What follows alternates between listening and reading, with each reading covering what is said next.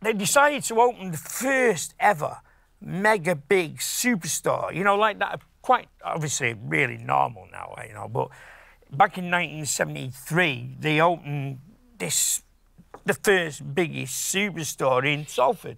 And it's a huge place, but it's pretty much manned like a greengrocer's, you know, with a couple of old birds on the tills, you know, and some mirrors, right? You know, so, and then you walk, and it's the size of a football pitch, this thing, right?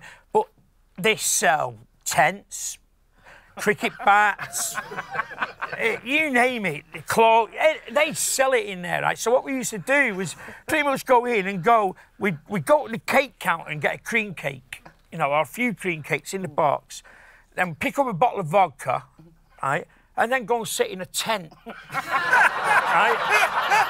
So we'd sort of sit in there, vodka, cream cakes, pissed, line of whiz, right? And then out again, so you go and pick up whatever, you know, more cream cakes, more Pern or whatever, go and sit, and we sort of spent like from, you know, 9 o'clock in the morning until 6 o'clock at night in there, you know, in the tent, just getting stoned, pissed and eating. And then we used to go shopping with Mum and Dad. They didn't have a clue that me and our kid was like that, you know, but and the place literally was just set up like an old corner shop.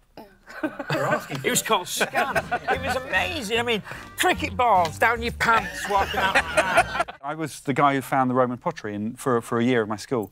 But the problem was that I didn't actually find it in the field. I found it on my grandfather's shelf and put it in my pocket. Oh, Ali. And then dropped it in the field and pretended to find it.